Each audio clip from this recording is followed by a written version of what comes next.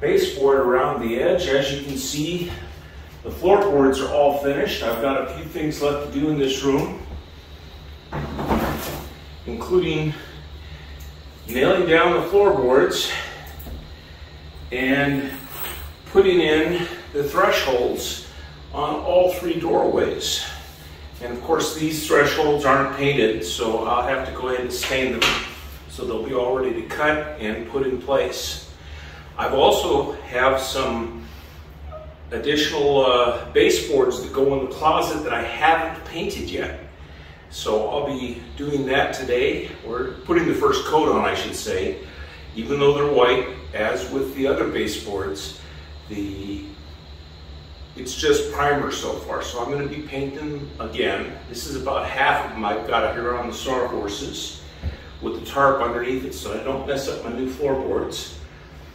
So I will be working on nailing the baseboards down and painting additional baseboards, so I'll have them ready to nail down in the closet this week. And hopefully by the end of the week I'll be on to other things like bringing and setting all the doors. And with that, I'll be getting really close to being able to move into my new office space. And that'll probably, with any luck, happen over the 4th of July weekend and not have to mess with it during the evenings like I'm doing now. So I'm going to go ahead and see if I can't continue putting some nails in, and I will get back to you here in a little while and talk about putting down some stain and some paint. Some old man.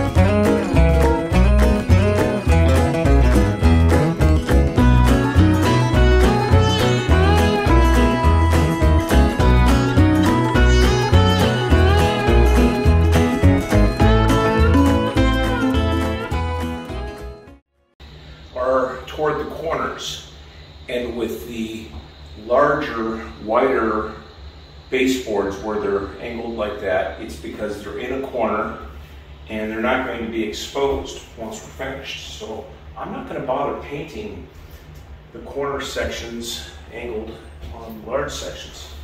However, the smaller baseboard, the way I'm doing it, is going to be exposed because it is.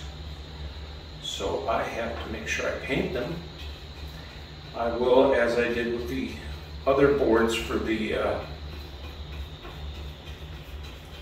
rest of the room here. I went ahead and applied 2 coats of paint on subsequent days. And I'll do the same for this. I'll do the 1 coat of all this stuff tonight. I'll come back and do it again tomorrow, probably about lunch. And then tomorrow afternoon, I'll take these, put them back in the closet, and then pull all the rest of the ones that are in there, half, and set them up and do the same thing. So by Wednesday afternoon, or Wednesday evening, I will have painted all the closet baseboards. And by that time, hopefully I'll have got motivated enough to complete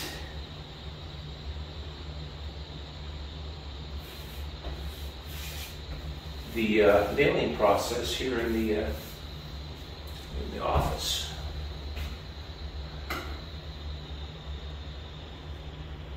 As much as I would like to get this done quickly, I'd rather do it right.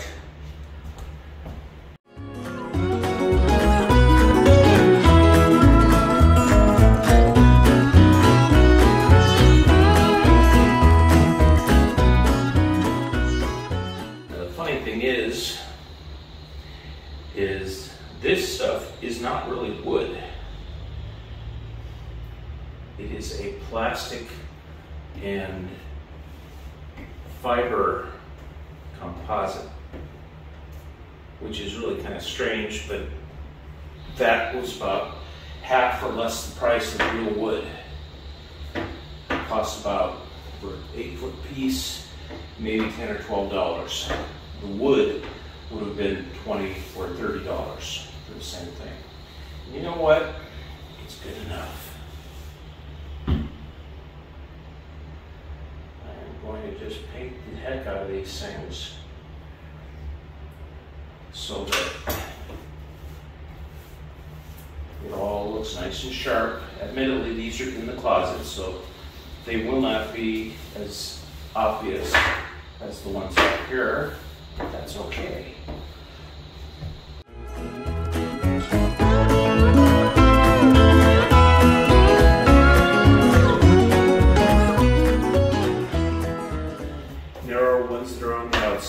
It is true that some of them will be in the corner and not exposed, so I'm probably painting half again as many ends as I need to, or as many ends as I don't need to. But for the ones that are exposed, which are generally at the doorways, I do need to have them painted. So it's just as easy to do everything and have them all the same. Even though it's just a little extra work, it's not like I'm going to run out of paint.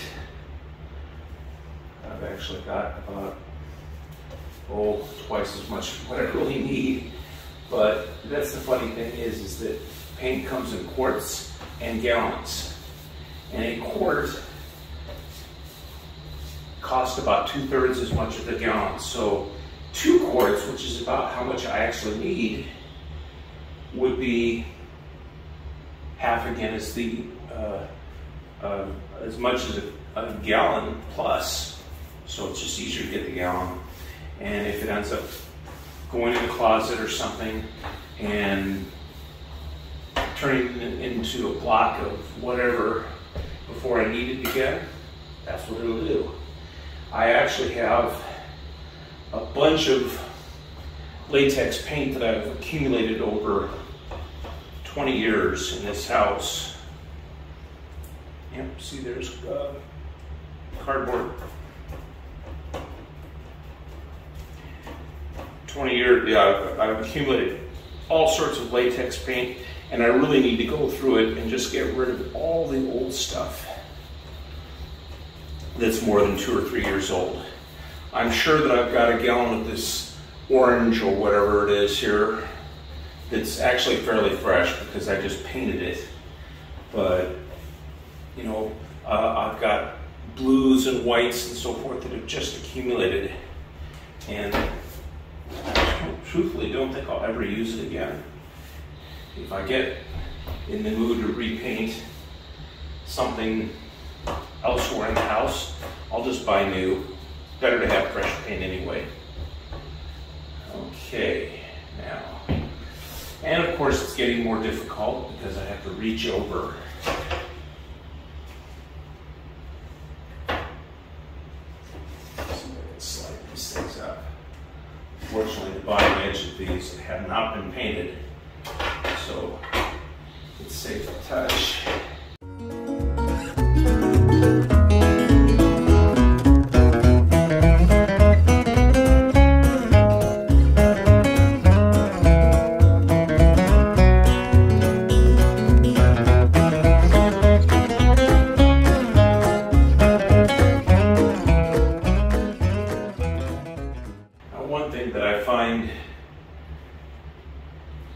Tedious and difficult about this painting stuff, hand painting, is that I do tend to get cramps in my hand from holding the brush for extended periods of time. It's not a serious cramp or anything, but if I was not having to hold the board up with my other hand, I would actually switch and paint with my left hand. For a couple minutes and just let this one relax. But as it is, I don't have that luxury. Okay, let me see if I can do some additional switching here.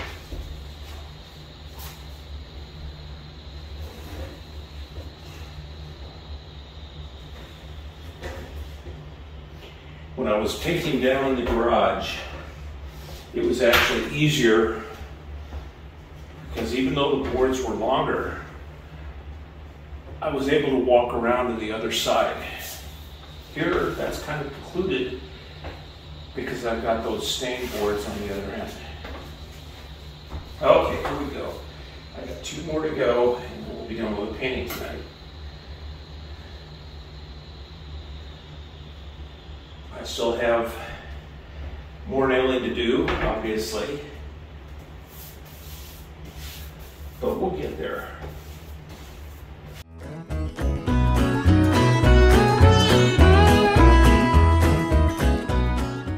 As I continue painting, I'm trying to think of the next steps that I have to do. I took one of them before I started painting, and that is running my ground wire through the pass-through on down toward the ground. I had a coil of 25 foot of, I think it was number 8 copper, that I went ahead and put a connector on that allowed me just to go ahead and slip it on the ground point there on the outside of the window, and then feed the wire through the screen because it's really small, and just kind of feed it through, and it hung down. And then after I was finishing, got it all through, I just connected it on the connector and then went down and coiled it back up. And one of these days soon, after I've had some a chance, I will actually tuck it in under something and actually measure it out so that it is not any excess, and just hook it up to the ground rod that I put in here a week or 2 ago.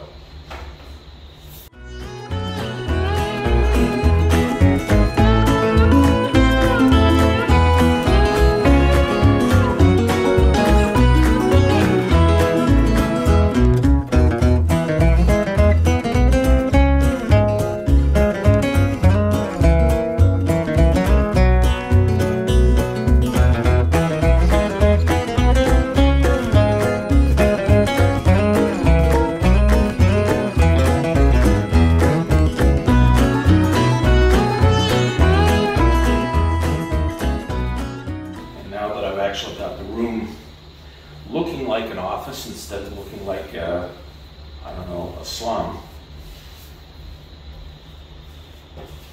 I'm thinking, how am I going to lay it out? Because my office, I've got 4 tables.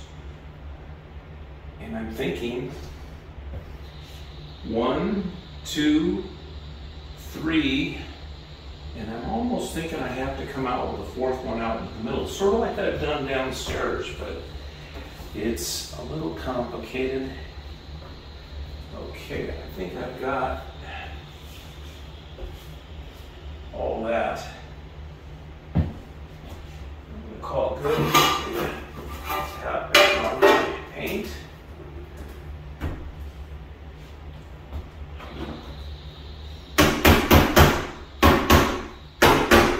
So it doesn't dry out.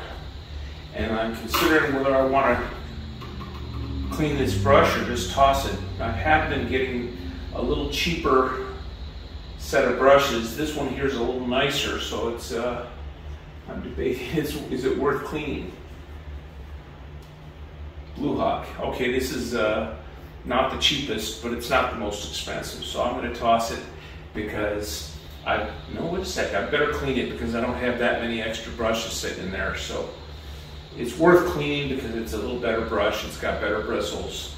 The little cheap ones, they're, you know, $1 a piece. I just throw them out each time because, you know, the effort to clean them is just not worth it. Easier to get a bag full of them. But I do have the second coat on this, and I've got 2 coats on the other half of them. So I figured I'd better take care of it so that I can actually make what I've got last. Gotta be careful. Some drips. Anyway, that's it for painting right now. Going to be putting in lots here, and we'll be continuing. Push the like button, and go ahead and leave a comment if you'd like to paint, or if you've ever painted, and subscribe. You know the routine. We'll see you next time. This is Some Old Man, signing off.